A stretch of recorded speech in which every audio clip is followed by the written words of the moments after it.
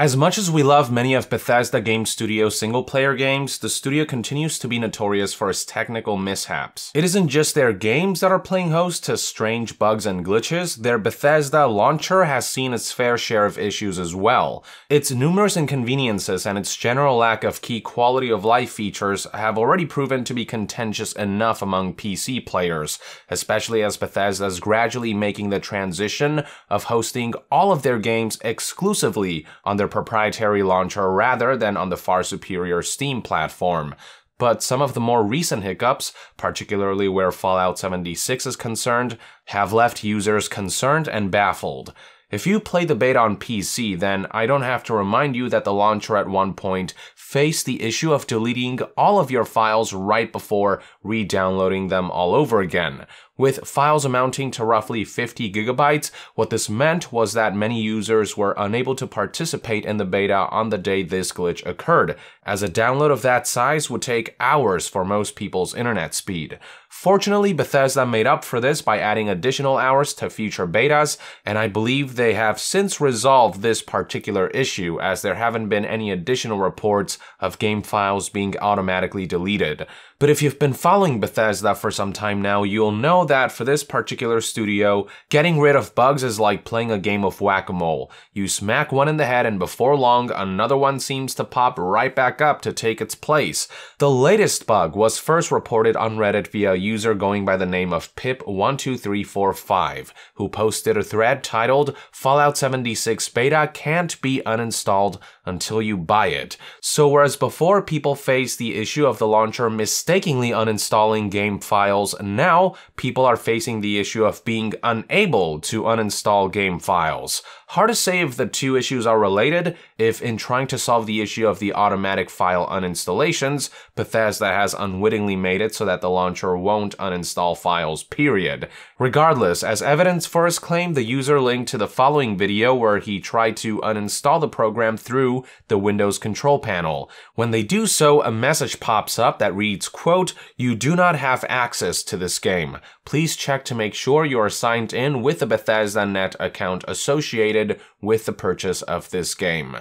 You can see on the top right here that this individual is indeed signed in, and yet the launcher insists that the user doesn't have access to the game. Now, whether this issue is isolated to just people who receive the beta code but haven't bought the game, or if it's something that's happening to players across the board is hard to say. The website VG247 has apparently seen both people who didn't buy the game and people who have bought it report this issue. So the current assumption is that perhaps it has something to do with Fallout 76 servers not being live anymore. So maybe once the game launches on November 14th and servers go live, players' accounts will be able to access the game and the launcher will be able to uninstall the game properly.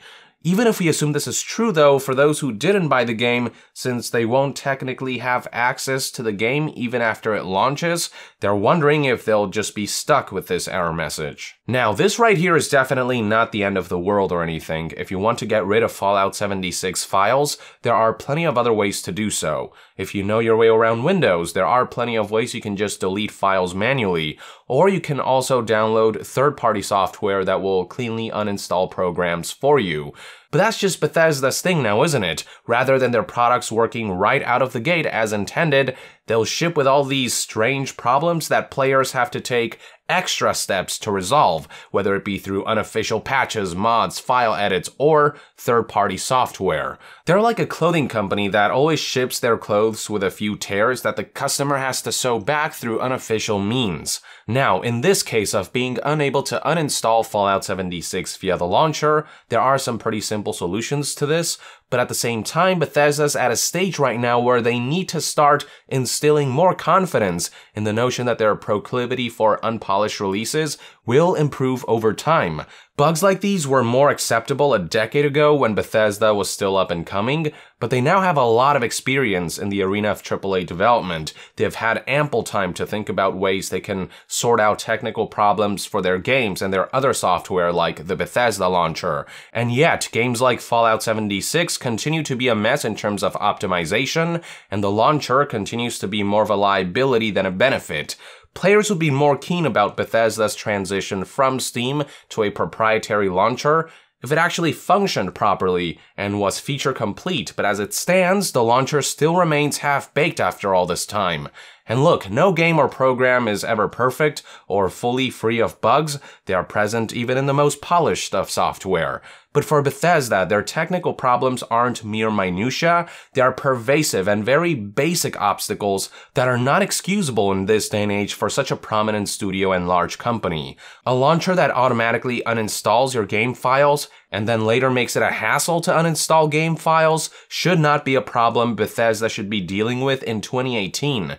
This is a studio that has fantastic ideas, and when you play their games, you can glimpse so much brilliance and potential with how uniquely open-ended their games and worlds are, but they continue to be held back by their lack of quality assurance. They may have been able to get away with this a decade ago, but people are becoming less and less tolerant and patient of this stuff with each passing year. I do wish them all the best in sorting stuff like this out, but when there is a repeated pattern of the studio releasing products that don't just work, that people have to fix themselves one way or another, what was once funny becomes very frustrating indeed. So if you ask me, things need to change about the way they develop software at the company, whether it be building a new engine for their games or finding a new workflow or new quality assurance system for programs like their proprietary launcher. There's only so long you can have the reputation of being that company with the silly and pervasive bugs before it starts to become a disconcerting detriment moving forward. These are one man's thoughts and opinions anyway. I'd love to hear what your take is on Bethesda's latest technical mishap